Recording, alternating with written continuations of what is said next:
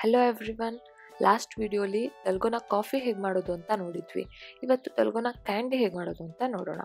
ನೀವು ದಲ್ಗೋನಾ coffee recipe video ನೋಡಿಲ್ಲ ಅಂದರೆ ಲಿಂಕ್ನ ಡಿಸ್ಕ್ರಿಪ್ಷನ್ ಬಾಕ್ಸಲ್ಲಿ ಶೇರ್ ಮಾಡ್ತೀನಿ ಅಥವಾ ವಿಡಿಯೋ ಎಂಡಲ್ಲಿ ಶೇರ್ ಮಾಡ್ತೀನಿ, ನೋಡಿ. ದಲ್ಗೋನಾ ಕ್ಯಾಂಡಿಗೆ ಕೊರಿಯನ್ ಶುಗರ್ ಕ್ಯಾಂಡಿ ಅಂತಲೂ ಹೆಸರಿದೆ. ಹನಿಕಾಂಬ್ ಟಾಫಿ ಅಂತಲೂ ಹೇಳಲಾಗುತ್ತೆ. ಇದನ್ನ ಮಾಡಲಿಕ್ಕೆ 2 ಇಂಗ್ರೀಡಿಯೆಂಟ್ಸ್ ಸಾಕು. ಮಕ್ಕಳಿಗಂತೂ ತುಂಬ ಇಷ್ಟ ಆಗುತ್ತೆ. ಸೊ ಸ್ಟಾರ್ಟ್ ಮಾಡೋಣ. ಮೊದಲು ಒಂದು ಪ್ಲೇಟ್ ತೊಗೊಳ್ಳಿ. ಸ್ಟೀಲ್ ಪ್ಲೇಟ್ ಆದರೂ ಓಕೆ, ಅಥವಾ ನಿಮ್ಮ ಮನೆ ಅಡುಗೆ ಗ್ಯಾಸ್ ಕೌಂಟರ್ ಯೂಸ್ ಮಾಡ್ಕೊಳ್ಳಿ. ಯಾವುದೇ ಯೂಸ್ ಮಾಡಿದ್ರೂ ಅದಕ್ಕೆ ಎಣ್ಣೆ ಸವರ್ಕೊಳ್ಳಿ. ಸರಿಯಾಗಿ ಎಣ್ಣೆ ಹಚ್ಕೊಳ್ಳಿ, ಇಲ್ಲ ಅಂದರೆ ಕ್ಯಾಂಡಿ ಹಿಡ್ಕೊಬಿಡತ್ತೆ. ಹಾಗೆಯೇ ಕುಕ್ಕಿ ಕಟರ್ಗೂ ಎಣ್ಣೆ ಹಚ್ಕೊಳ್ಳಿ. ನಿಮ್ಮ ಹತ್ರ ಕುಕ್ಕಿ ಕಟರ್ ಇಲ್ಲ ಅಂದರೆ ನೀವೇ ಒಂದು ಕುಕ್ಕಿ ಕಟರ್ ಮನೆಯಲ್ಲೇ ಮಾಡ್ಕೋಬೋದು. ವಿಡಿಯೋ ಎಂಡ್ ತನಕ ನೋಡಿ, ನಾನು ಅದರಲ್ಲಿ ಹೇಗೆ ಮಾಡೋದು ಅಂತ ತೋರಿಸಿದ್ದೀನಿ. ಯಾವುದಾದ್ರೂ ಒಂದು ಫ್ಲ್ಯಾಟ್ ಆಗಿರೋ ಪಾತ್ರೆ ತೊಗೊಳ್ಳಿ. ನಾನು ಪೆಸಲ್ ತೊಗೊಂಡಿದ್ದೀನಿ, ಇದು ಅಲ್ಯೂಮಿನಿಯಮ್ದು. ಯಾವುದೇ ಫ್ಲ್ಯಾಟ್ ಸರ್ಫೇಸ್ ಇರೋ ಪಾತ್ರೆ ತೊಗೊಳ್ಳಿ ನೀವು. ನೆಕ್ಸ್ಟು ಒಂದು ಕಬ್ಬಿಣದ ಒಗ್ಗರಣೆ ಹುಟ್ಟು ತೊಗೊಳ್ಳಿ. ಸ್ಟೀಲ್ ಸೌಟು ಅಥವಾ ಸ್ಟೀಲ್ ಒಗ್ಗರಣೆ ಹುಟ್ಟನ್ನು ನಾನು ರೆಕಮೆಂಡ್ ಮಾಡಲ್ಲ. ಕಬ್ಬಿಣ ಆದರೆ ಬೆಸ್ಟು, ಬಟ್ ಇಲ್ಲ ಅಂದರೆ ಅಲ್ಯೂಮಿನಿಯಂ ಆರ್ ನಾನ್ ಸ್ಟಿಕ್ ಒಗ್ಗರಣೆ ಹುಟ್ಟು ಯೂಸ್ ಮಾಡ್ಕೊಳ್ಳಿ. ಚೆನ್ನಾಗಿ ತೊಳೆದು ಒಣಸಿಟ್ಕೊಳ್ಳಿ. ಅದಕ್ಕೆ 1 ಟೇಬಲ್ ಸ್ಪೂನ್ ಸಕ್ಕರೆ ಹಾಕಿ. Medium size candy ಮಾಡೋದಿದ್ರೆ 1 table spoon ಸಕ್ಕರೆ ಸಾಕಾಗುತ್ತೆ. ಸ್ವಲ್ಪ ದೊಡ್ಡದು ಮಾಡಬೇಕು ಅಂದರೆ 2 ಟೇಬಲ್ ಸ್ಪೂನ್ ಹಾಕಿ. ನಿಮಗೆ ನೋಡಲಿಕ್ಕೆ ಲಾಲಿಪಾಪ್ ಥರ ಮಾಡಬೇಕು ಅನಿಸಿದ್ರೆ ಈ ಥರ ಬ್ಯಾಂಬೂ ಸ್ಟಿಕ್ಸ್ ಯೂಸ್ ಮಾಡಿ. ಇದು ಆಪ್ಷನಲ್. ಅಥವಾ ಐಸ್ ಕ್ರೀಮ್ ಪಾಪ್ಸಿಕಲ್ಸ್ ಇರುತ್ತಲ್ವ, ಅದನ್ನು ಯೂಸ್ ಮಾಡಿ. ಆದರೆ ಅದನ್ನು ಸ್ಟಿರ್ ಮಾಡಲಿಕ್ಕೆ ವುಡನ್ ಸ್ಟಿಕ್ ಅಥವಾ ಚಾಪ್ ಸ್ಟಿಕ್ ಯೂಸ್ ಮಾಡಿ.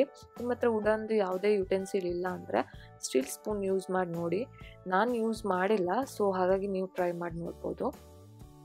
ಇವಾಗ ಗ್ಯಾಸ್ ಆನ್ ಮಾಡಿ. ತುಂಬ ಕಡಿಮೆ ಉರಿಲಿ ಇರಲಿ. ಗ್ಯಾಸ್ ಉರಿಯಿಂದ ಸ್ವಲ್ಪ ಮೇಲೆ ಹಿಡ್ಕೊಳ್ಳಿ, ಯಾಕೆಂದರೆ ಅದು ತಳ ಹಿಡಿಯೋ ಸಾಧ್ಯತೆ ಜಾಸ್ತಿ ಇರುತ್ತೆ. ತಿರುಗಿಸ್ತಾನೆ ಇರಿ, ನೀರು ಮಾತ್ರ ಹಾಕಲೇಬೇಡಿ. ಇವಾಗ ಸಕ್ಕರೆ ಕರಗ್ತಾ ಇದೆ, ನೋಡ್ತಾ ಇರಿ. ಬರ್ನ್ ಆಗಿ ಹೋಗ್ದಾಗೆ ನೋಡ್ಕೊಳ್ಳಿ. ಇಲ್ಲಿ ಕರಗೋ ತನಕ ತಿರುಗಿಸ್ತಾನೆ ಇರಿ. ಈಗ ನೋಡಿ, ಇವಾಗ ಕರಗಿದೆ. ಇದಕ್ಕೆ 1/4 ಟೀ ಸ್ಪೂನ್ ಬೇಕಿಂಗ್ ಸೋಡಾ ಹಾಕಿ.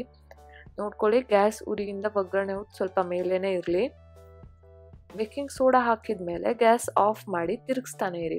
ಬಬಲ್ ಬರ್ತಾ ಇದೆ ನೋಡಿ. ಇವಾಗ ಇದನ್ನು 3 ಸೆಕೆಂಡ್ ಹಾಗೆ ತಿರುಗಿಸಿ ಎಣ್ಣೆ ಹಚ್ಚಿದ ಪ್ಲೇಟ್ಗೆ ಹಾಕಿ.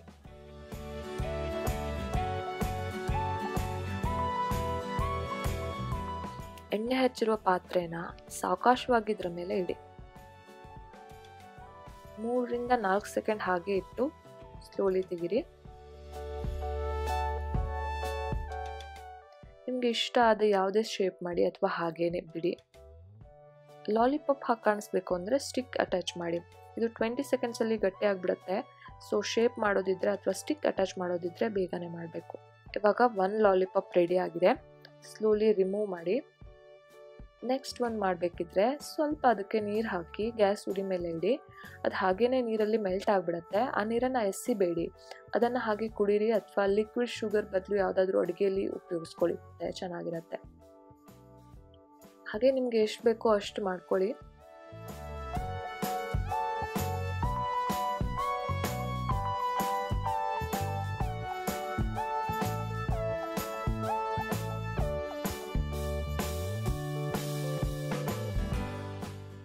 ಇದು ಬೇಗ ಹಾರ್ಡ್ ಆಗಿದೆ, ಸೊ ಶೇಪ್ ಮಾಡೋದು ಕಷ್ಟ.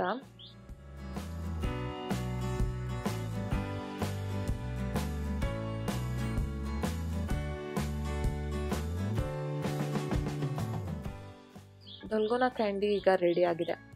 ಇಷ್ಟು ಲಿಕ್ವಿಡ್ ಶುಗರ್ ಆಗಿದೆ. ಇದು ಬರ್ನ್ ಆಗಿಲ್ಲ ಅಂದರೆ ಹಾಗೇನೆ ಕುಡಿಬೋದು ಅಥವಾ ಏನಕ್ಕಾದ್ರೂ ಯೂಸ್ ಮಾಡ್ಕೋಬೋದು.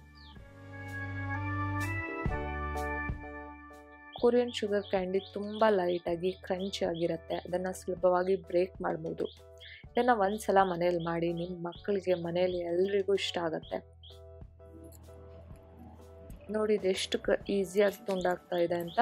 ನಾನಿವಾಗ ತಿಂದು ತೋರಿಸ್ತೀನಿ. ನೋಡಿ ಎಷ್ಟು ಕ್ರಂಚಿ ಆಗಿದೆ ಅಂತ ನಿಮಗೆ ಗೊತ್ತಾಗುತ್ತೆ.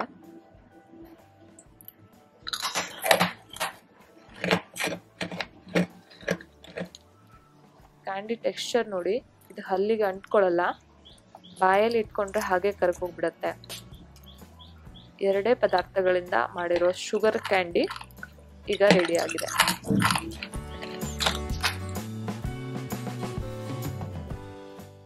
DIY ಕುಕ್ಕಿ ಕಟರ್ ಮಾಡ್ಕೋಬೇಕಾ? 250 ml ಬಾಟ್ಲ್ ತೊಗೊಳ್ಳಿ. ಈ ಥರ ಸಾಫ್ಟ್ ಡ್ರಿಂಕ್ಸ್ ಬಾಟ್ಲ್ ಎಲ್ಲರ ಮನೇಲೂ ಸಿಗುತ್ತೆ. ಅದನ್ನು ಕ್ಲೀನಾಗಿ ವಾಶ್ ಮಾಡಿಕೊಂಡು ಮೇಲಿರೋ ಕವರ್ ತೆಗೆದು ರೌಂಡ್ ಶೇಪಲ್ಲಿ ಕಟ್ ಮಾಡ್ಕೊಳ್ಳಿ. ಒಂದು ಸೈಡ್ ಹೀಗೆ ಫೋಲ್ಡ್ ಮಾಡಿಕೊಂಡು ನಿಮಗೆ ಯಾವ ಶೇಪ್ ಬೇಕೋ ಆ ಶೇಪ್ ಮಾಡ್ಕೊಳ್ಳಿ. ನೋಡಿ, ಇದು ರೆಡಿಯಾಗಿದೆ. ನಾನು ಈ ಶೇಪಲ್ಲಿ ಮಾಡ್ಕೊಂಡಿದ್ದೀನಿ. ಇಷ್ಟೊತ್ತು ವಿಡಿಯೋ ನೋಡಿದ್ದಕ್ಕೆ ತುಂಬ ಧನ್ಯವಾದಗಳು. ನಿಮಗೆ ರೆಸಿಪಿ ಇಷ್ಟ ಆಗಿದೆ ಅಂತ ಅಂದ್ಕೊಳ್ತೀನಿ. ಇಷ್ಟ ಆಗಿದ್ದರೆ ಒಂದು ಲೈಕ್ ಕೊಡಿ, ಫ್ರೆಂಡ್ಸ್ ಜೊತೆ ಶೇರ್ ಮಾಡಿ. ಏನಾದರೂ ಸಜೆಷನ್ ಇದ್ದರೆ ಕಮೆಂಟ್ ಮಾಡಿ. ಚಾನಲ್ ಸಬ್ಸ್ಕ್ರೈಬ್ ಮಾಡೋದು ಮಾತ್ರ ಮರಿಬೇಡಿ, ಮತ್ತು ಬೆಲ್ ಐಕನ್ ಪ್ರೆಸ್ ಮಾಡಿ. Thank you so much. Have a nice day.